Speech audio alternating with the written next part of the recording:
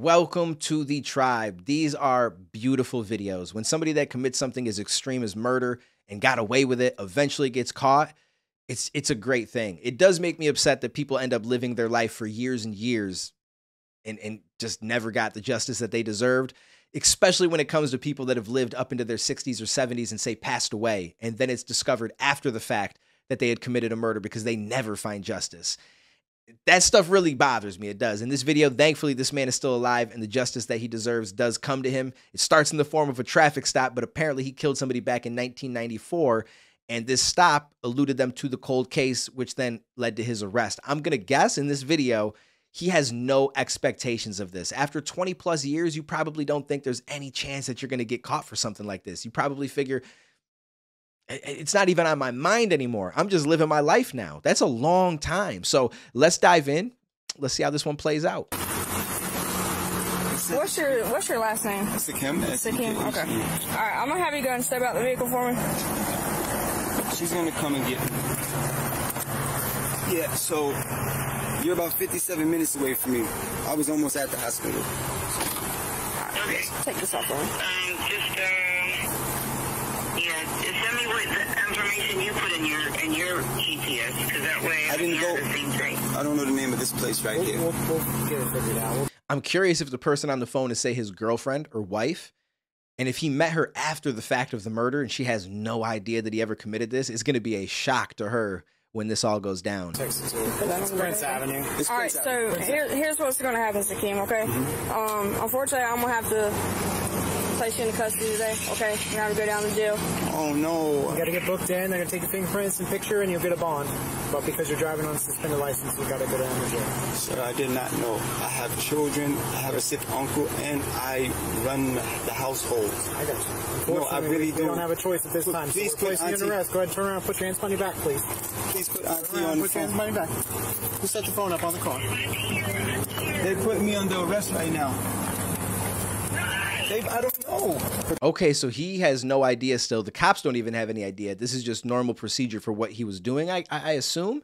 Unless they know and they want to get him down there to check his fingerprints and stuff. But so they must have some record of him doing this murder, but he's just never been in trouble by the police to have it on file. And once they get it on file, that match is going to come back. This is actually really, really interesting. Driving with suspended license. Suspended license.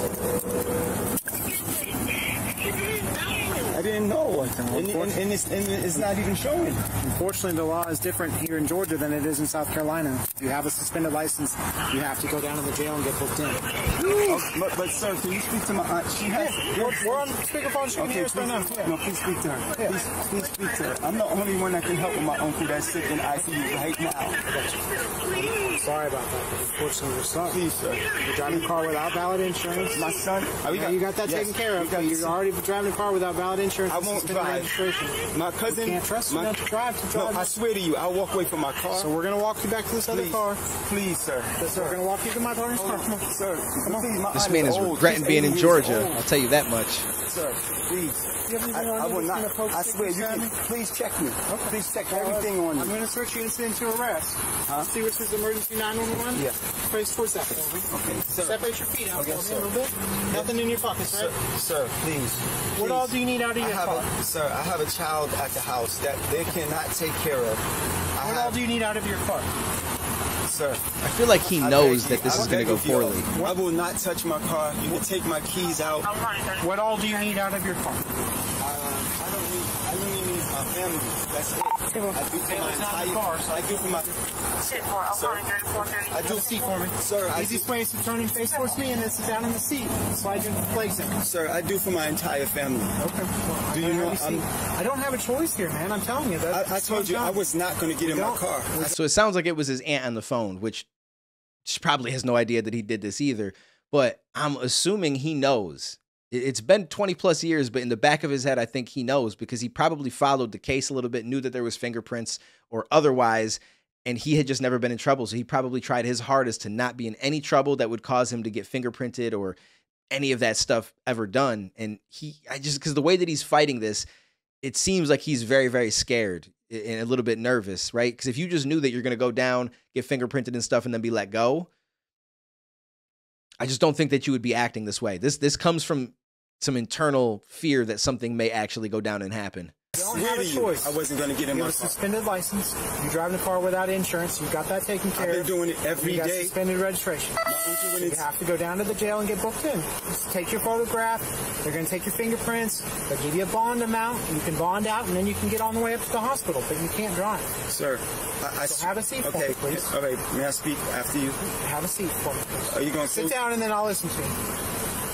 Okay, so what do you want to tell me? On everything, my aunt just had a stroke.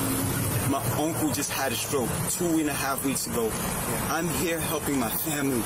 I don't even know who can come and bond me out. I don't even know who can come and bond me out. I'm not a criminal. I'm not a crook. I look how old I am. Did you get a ticket or something? I didn't get take care of. I mean, why would they suspend your license in South Carolina? I just found out speaking to the deputy.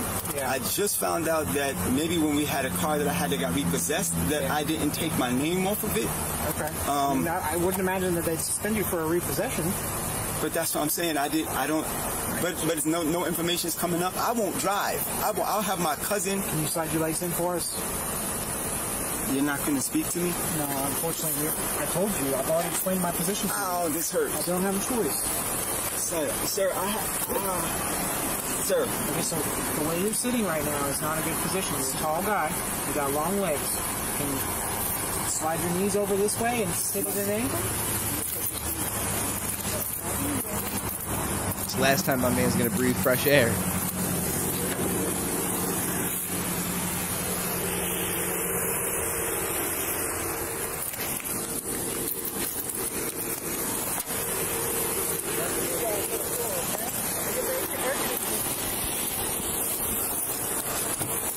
Gotta move your knee.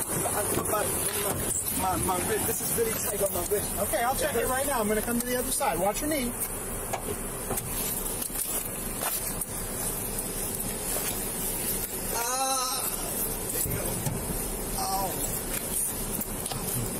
So, Kim, I'm putting your headphones in your little black pouch. Man, y'all gotta please make sure my aunt is okay. She's 80 years old. She's 80 years old. I see through the whole house. I shop. I do everything in the house. Do you need anything else out of your car? Just know that can you speak to my aunt? She just We have a speech.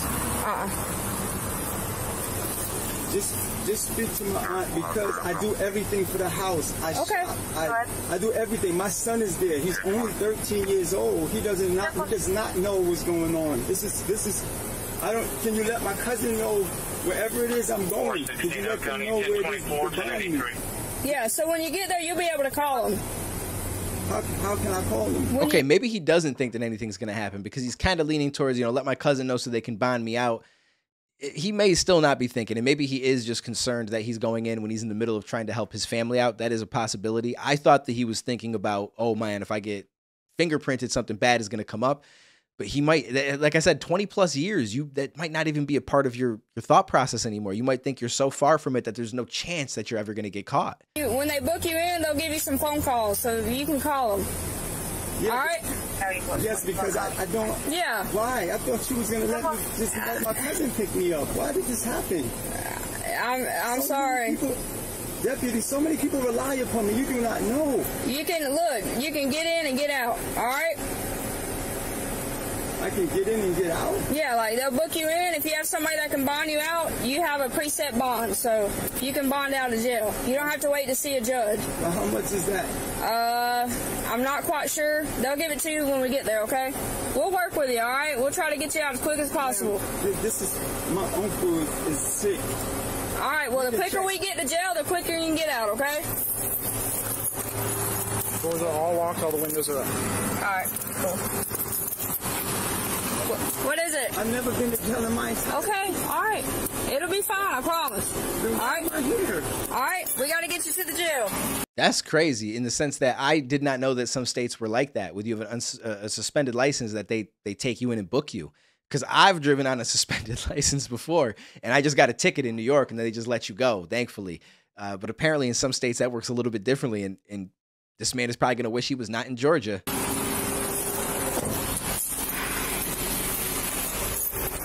Call me after. I'm very curious how this plays out and how much they show us.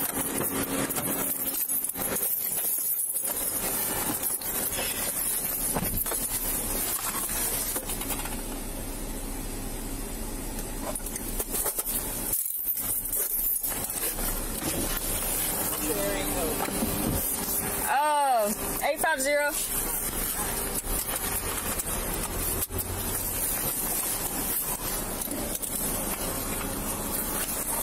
$36.20.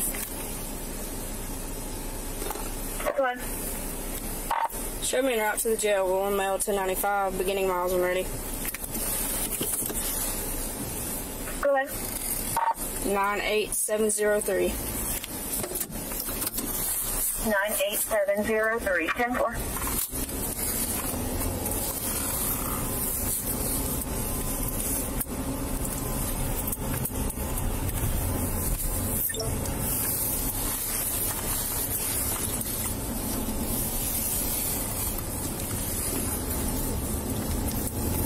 One 32 38 close road. 10-4.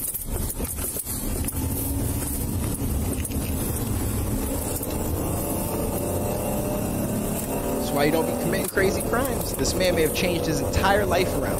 He really is a good guy now, but you took somebody's life, you ruined a family most likely, and it's now going to come back and get you. That's the way of the world.